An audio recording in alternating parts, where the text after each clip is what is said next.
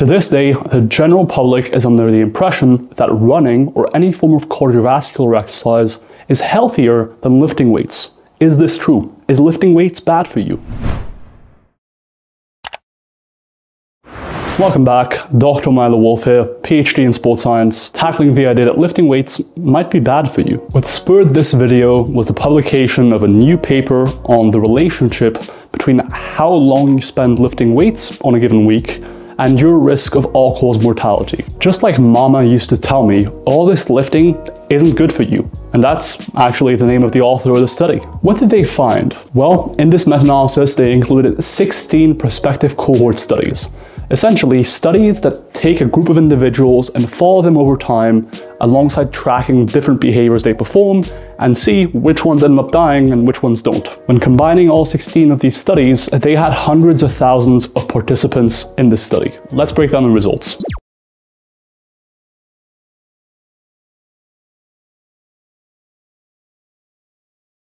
First, when you compared participants who performed some lifting to participants who didn't do anything physically active, the ones who lifted had a lower risk of dying via all-cause mortality, had a lower risk of getting diabetes, a lower risk of cancer, and a lower risk of cardiovascular disease. We're talking about a reduction in risk of about 15 to 20%. However, here's where it gets interesting. They also did a meta-regression to see how the risk of all-cause mortality, cancer, diabetes, and cardiovascular disease changed as the amount of lifting participants did per week changed. Essentially, they were asking the question of, is there an optimal amount of time spent lifting weights in a given week that will minimize your risk of being in poor health? And to make a long story short, yes, there was. However, that amount was far lower than you might expect. And in fact, the best benefits were seen between 30 to 60 minutes of lifting per week. The exception here was diabetes risk, where more lifting did seem to be better. However, for all-cause mortality risk, essentially your likelihood of dying, cardiovascular disease, and cancer, past about 30 to 60 minutes of lifting per week, your risk actually started increasing again. And by the time you got to about 2 hours of lifting a week, your risk was actually the same as if you didn't lift at all. And past about 2 hours a week, your risk actually went up in terms of dying, in terms of getting cancer, and in terms of cardiovascular disease. In other words, if you're spending more than about 2 hours a week lifting, your risk of getting cancer, cardiovascular disease, and dying is higher than if you didn't lift at all. In case you couldn't tell from my facial expression, I am a little bit skeptical or surprised by these results. Interestingly, when the authors then considered not just participants who just lifted, but participants who specifically lifted and performed aerobic exercise, which by the way includes things like walking, so we're not talking about intense cardio here, the reduction in risk to things like cancer, diabetes, cardiovascular disease, and all-cause mortality actually increased by quite a bit. Now you often saw reductions of 40 to maybe even 50%. So what's the deal with lifting increasing your odds of dying essentially past around a couple hours a week? Well, let me mention a quick limitation of the study. And that's that this study included mostly older subjects. So whether or not this generalizes to you, young whippersnapper, lifting your weights a few times a week, trying to get jacked, not entirely clear. With that being said, this isn't actually an isolated finding. This has been found in a previous meta-analysis as well. There are potential confounders that aren't accounted for, right?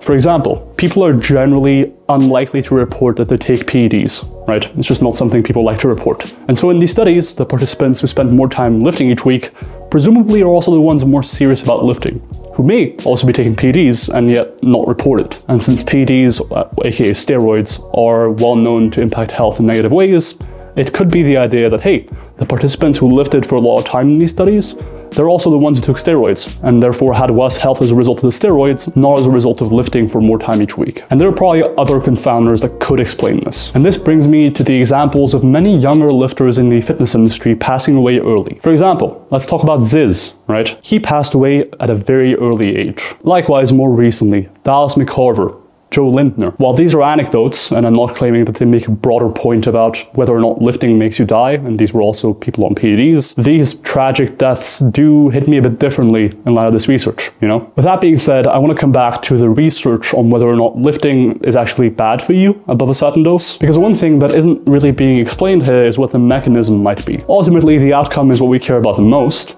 and if we have sufficient evidence of the outcome occurring, then that can be sufficient, but in this case, we only have a few papers. So knowing whether the mechanism is clear might be helpful. One of these papers suggested that resistance training above a certain amount might make your health worse by adversely impacting your heart rate, your blood pressure, or even your arterial stiffness. Indeed, one study, for example, compared the arterial stiffness of a group that didn't do any exercise to a group that performed consistent lifting week to week. Why is arterial stiffness or arterial compliance a marker of health? Well, reductions in the compliance of central arteries exert a number of adverse effects on cardiovascular function and disease risk. In this study, the group that was lifting actually saw a reduction in the compliance of their carotid artery of about 20%. Likewise, when it comes to heart rate and blood pressure, there was a study by Lamotte and colleagues. They compared a lower volume approach of lifting lighter weights for more reps to lifting heavier weights for fewer reps. This doesn't really tell us anything about duration of lifting per week, but it is a comparison of lower and higher volumes, I guess. They found that after lifting, systemic blood pressure and heart rate increased to a larger extent with higher reps,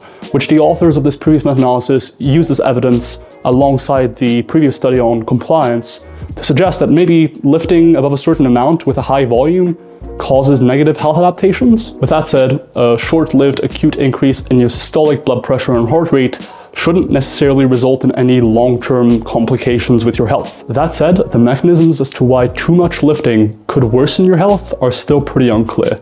So I'm not really willing to say just yet that too much lifting is going to have you walking to an early grave. So much past about an hour of lifting a week doesn't actually seem to benefit your health any further. What you may not know is that the same is kind of true for cardiovascular exercise, like running, for example. A recent meta-analysis actually found that the maximum benefit of moderate physical activity, which includes things like walking, for example, was had with around 5 to 10 hours of walking or any other physical activity that is moderate in intensity per week. So just 5 to 10 hours is going to be sufficient in maximizing your health. What about more intense cardio like running? Well, in that case, it's actually even much lower. Around 1 to 4 hours per week is sufficient to maximize your adaptations. However, while this is sufficient to optimize your health, and there is a plateau after this point, in contrast to lifting, you don't have an increase in risk if you go too high. At the very least, that wasn't evident in this meta-analysis. There are complications associated with being, for example, an elite endurance athlete, but that's outside the scope of this video. At least when just looking at behaviors, aka how much cardiovascular exercise you do per week, that increase in risk when you do too much wasn't apparent here. However, for both lifting and cardiovascular exercise, it seems like you can get most, if not all, of the benefit with pretty low doses. Around an hour of lifting a week and only a couple hours of cardiovascular exercise a week too. My personal takeaway from this research on lifting and how it impacts your risk of dying and overall health is this. If someone comes to me and wants to maximize their health, and they ask, hey, should I lift and how long should I lift for? I say, you should lift. However, I would say start with around an hour a week. Based on the research, that's going to roughly maximize your health, and much more than this, I'm not sure will improve your health any further, and just might make it worse.